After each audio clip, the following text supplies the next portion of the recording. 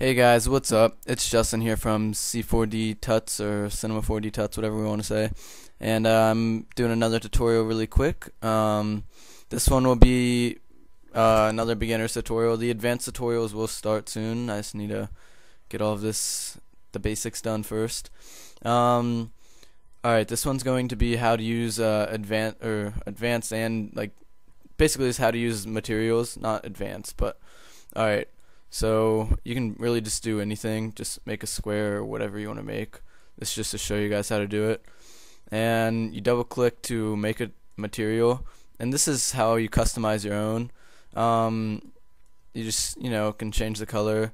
It's a really basic and for every material, or not every material, but for the majority of the materials that I use, I usually use reflection. I usually put my reflection at about 20%. I think that's just how you make really good looking materials most of the time. And then of course you have to add lights and all of that to make it look even better. But so usually I just keep everything the same. I change the color of course, and just up the reflection. That's when I create my own materials.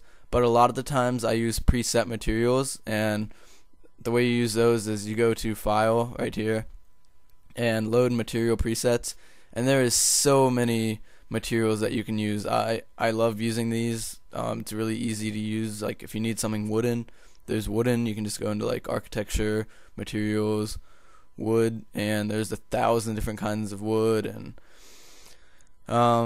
yeah, so there's tons of materials that you can use that are already pre-made. The pre-made ones are really nice. They're good, high quality materials. Yeah, so that's how you use the presets.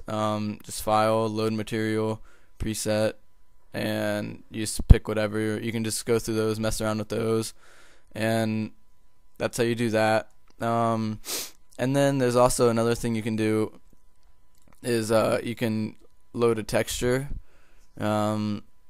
Basically you just load a JPEG image, and that's how you use like a customizable texture or whatever you want to say.